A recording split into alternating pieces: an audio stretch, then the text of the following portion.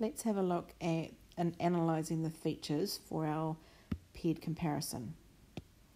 So, in terms of the features, shape, centre, spread. Those are three key ones that we always want to look for, okay? And so we always want to link that in context, okay? Big idea, remember, always in context. So whatever this experiment is that I'm doing, I need to tell us about that, not just say the median is 5. It needs to be very specific. So here's an example. So we've got our writing times and we've got the dot plot. So the first thing I want to do is with my data is I want to kind of draw the shape over the top of that. Now it's quite flat, and that's because the dots are so small, and what I might do is I might actually change the size of those dots to enlarge them. That would make it easier for me to see the shape. But the key thing that I'm looking for is either does it look like some kind of normal, does it look like right skewed, does it look like left skewed, okay? And if I take where the median is, that middle line there, I can see, well, the distance on the right-hand side is much bigger than the distance on the left. So that tells me there's a longer tail on the right-hand side. So that means my data is right skewed.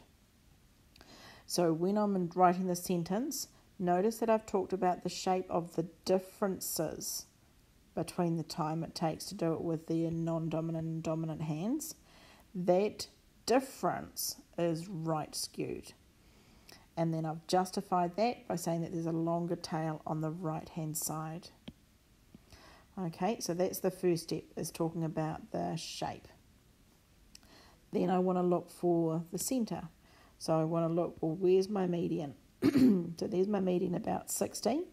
And I can get it very specifically, look in there, there's a median of 59.5. And that the units of that is in terms of seconds. Excuse me.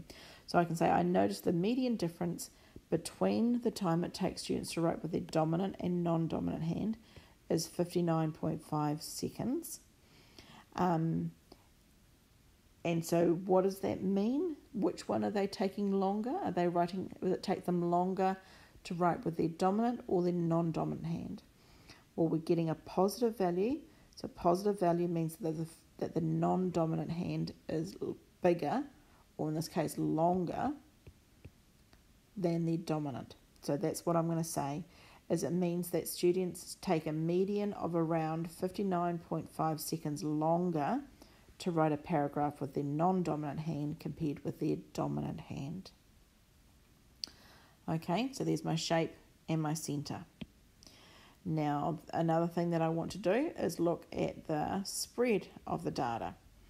So in terms of the spread of the data, we want to think about interquartile range. So we want to think about the distance from the upper quartile to the lower quartile. How spread out is that middle 50%? So I can go upper quartile of 82, lower quartile of 41.5, and my interquartile range is upper quartile minus lower quartile.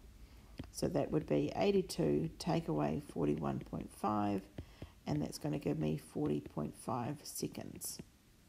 So I need to write up a sentence. So there's my IQR, and I'm going to say the spread of the difference in the time is 40.5 seconds.